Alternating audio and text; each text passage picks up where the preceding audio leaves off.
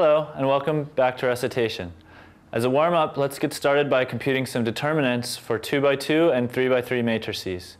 Why don't you take some time to work on computing these two determinants, and when you're finished, check back with me and I'll show you how I solved it.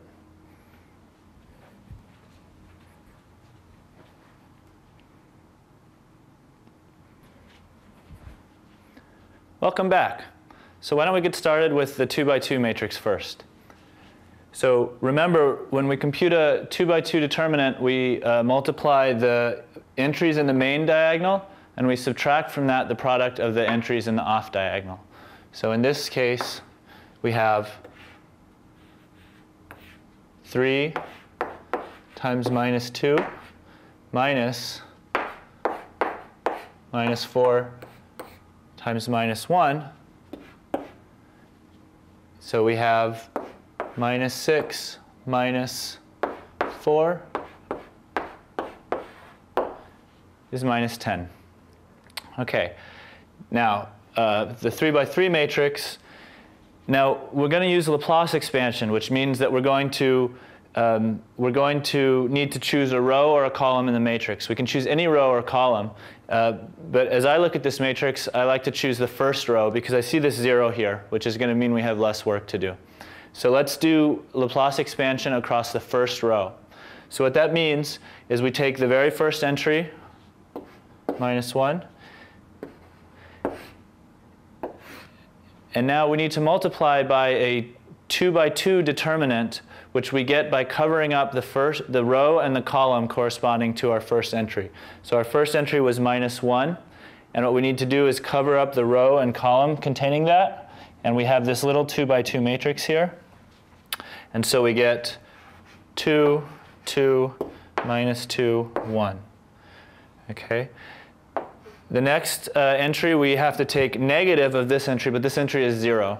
So minus 0 times. Just for practice, why don't I put in this cofactor here anyways?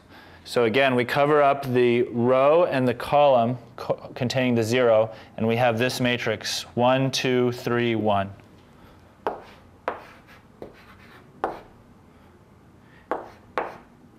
Now finally, we have to walk over here, and we have to take 4 times the minor, which we get by covering up the row and column containing 4.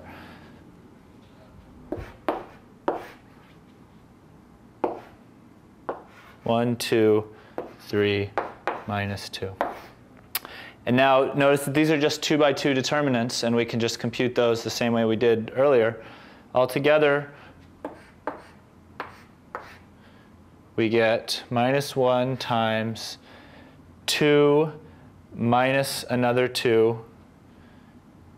2 minus 2 minus a negative 4, so we get 6.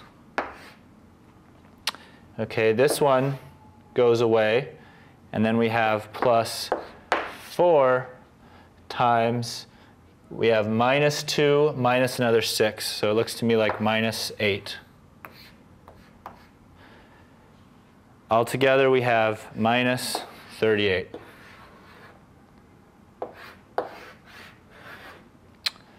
Now let's just take a moment to see what we did on the 3x3 matrix. We needed to do a Laplace expansion, which means that we needed to choose a row or a column, and we needed to take the entries of the row and add these up, multiplied by the cofactor matrix we got by covering up the row and column containing our highlighted entry. And we needed to do that alternating the signs. So we got minus 1 times this cofactor, minus 0 times this cofactor, and then finally plus 4 times this cofactor. Altogether, we got minus 38. OK, I'll leave it at that. Thank you.